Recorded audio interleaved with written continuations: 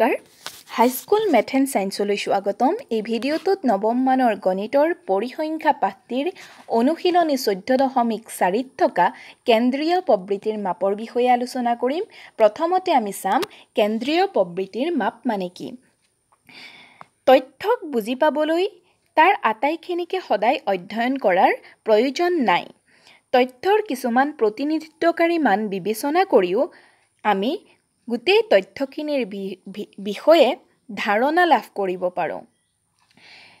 আমি এই প্ৰতিনিধিত্বকাৰী মানটোক তিনি ধৰণৰে নিৰ্ণয় কৰোঁ এটাক কওঁ আমি মাধ্য আনটোক মধ্যমা আৰু এটা আছে যাক কওঁ আমি বহুলক বুলি এতিয়া মাধ্য মধ্যমা আৰু বহুলক হৈছে কেন্দ্ৰীয় প্ৰবৃত্তিৰ মাপ পৰীক্ষাত প্ৰশ্ন আহে যে কেন্দ্ৰীয় প্ৰবৃত্তিৰ মাপ কেইটা কি লিখা তেতিয়াহলে আমি লিখিব লাগিব মাধ্য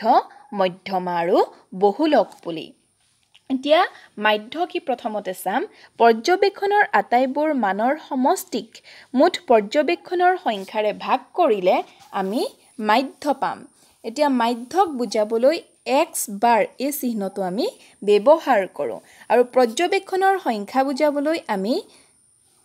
n এই চিহ্নটো ব্যৱহাৰ কৰোঁ ধৰি লৈছো তোমালোকৰ শ্ৰেণীত 30 জন ছাত্ৰ-ছাত্ৰী আছে আৰু 30 জন ছাত্ৰ-ছাত্ৰীয়ে গণিতত লাভ কৰা নম্বৰসমূহৰ আমি মাধ্য নিৰ্ণয় কৰিব বিচাৰিছো তেতিয়াহলে প্ৰথমতে আমি 30 জন ছাত্ৰ-ছাত্ৰীৰ গণিতৰ মাপ নম্বৰখিনি আমি যোগ কৰিম আৰু তাক 30ৰে হৰণ কৰিম 30ৰে হৰণ কৰাৰ কাৰণটো হৈছে তাত পৰ্যবেক্ষণৰ সংখ্যা 30টা যেহেতু 30 জন ছাত্ৰ-ছাত্ৰীৰ গণিতৰ নম্বৰ আমাৰ হাতত আছে এতিয়া হৰণ কৰিলে আমি যেটো মান পাম তাকে আমি কম মাধ্য বুলি অবৰ্গীকৃত বাৰংবাৰতা বিভাজন নিৰ্ণয় কৰা নিয়মটো কিছু বেলেগ হেতু আমি পিছত আলোচনা কৰিম তাৰ পিছত আমি চাম মধ্যমা পৰ্যবেক্ষণৰ একেবাৰে মাজৰ মানটোক আমি কওঁ মধ্যমা বুলি এতিয়া পৰ্যবেক্ষণৰ সংখ্যা যুগ্ম হলে আমি মধ্যমা নিৰ্ণয় কৰা নিয়মটো বেলেগ আৰু অযুগ্ম হলে মধ্যমা নিৰ্ণয় কৰা নিয়মটো বেলেগ হয় যেতিয়া পৰ্যবেক্ষণৰ সংখ্যা n অযুগ্ম হয় তেতিয়া n+1/2 তম পৰ্যবেক্ষণটো মধ্যমাৰ মান হয় উদাহৰণস্বৰূপে আমি এইটো চাব পাৰো যে যদি পৰ্যবেক্ষণৰ সংখ্যা 13 হয় তেতিয়া 13+1/2 আমি কিমান পাওঁ 7 পাওঁ সেই 7 তম পৰ্যবেক্ষণটো মধ্যমা হ'ব আমি একেবাৰে সাধাৰণ উদাহৰণ এটা লৈ পেলাই বুজিম যে ধৰি লৈছো তোমালোকৰ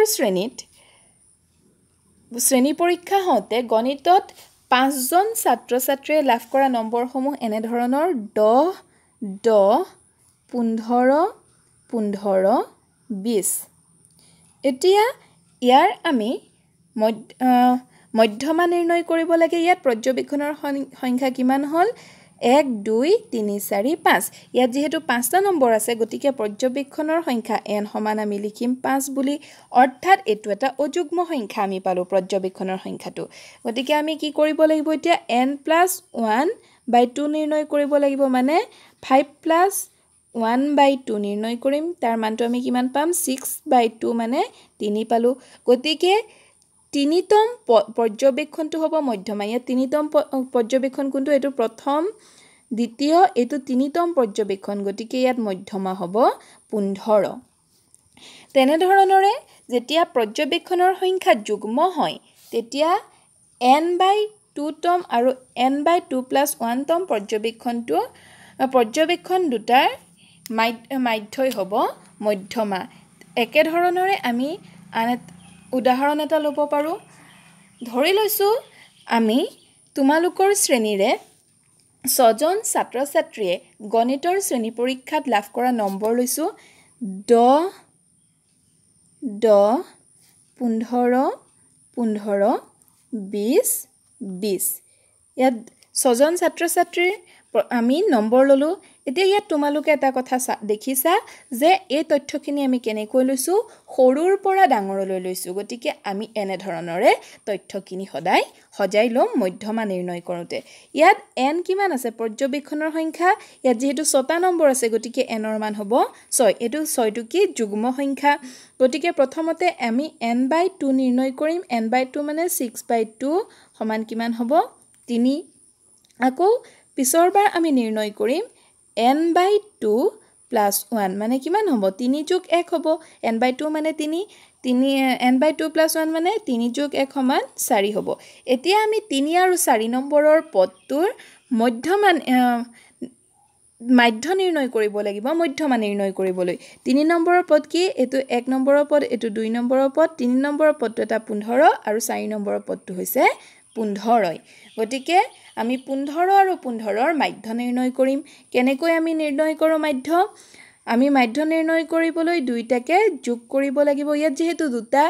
আমাৰ নম্বৰ আছে গতিকে আমি তাক 2 ৰে হৰণ কৰিম 15 + 15 30 পালো 30ক 2 ৰে হৰণ কৰিলে আমি পালো 15 গতিকে ইয়াত মধ্যমা হ'ব 15 এতিয়া আমি চাম বহুলক পৰ্যবেক্ষণটোৰ যিটো মানক আটাইতকৈ বেছি সঘনাই পোৱা যায় তাকে বহুলক আখ্যা দিওঁ ধৰি লৈছো ইয়াত কেইটামান তথ্য 2 3 4 5 3 3 2 1 4 ইয়াত এইকেইটা পৰ্যবেক্ষণ আছে ইয়াত আমি দেখিছো যে 3 এইটোকে আমি আটাইতকৈ বেছি বাৰ পাইছো গতিকে বহুলক হৈছে 3 যেটো বহুতবাৰ আমি পাও হেতুকে আমি বহুলক বুলি ক'ব পাৰো এতিয়া বহুলক নিৰ্ণয় কৰিবলৈ আমি তথ্যখিনি সজাই লবও পাৰো নলবও পাৰো কিন্তু সজাই ললে আমাৰ চাবলৈ ভাল হয় কোনটো মান আটাইতকৈ বেছি বাৰ আছে আশা কৰিছো ইয়াত তোমালোকে মাধ্য মধ্যমা আৰু বহুলক কি বুজি পাইছা ধন্যবাদ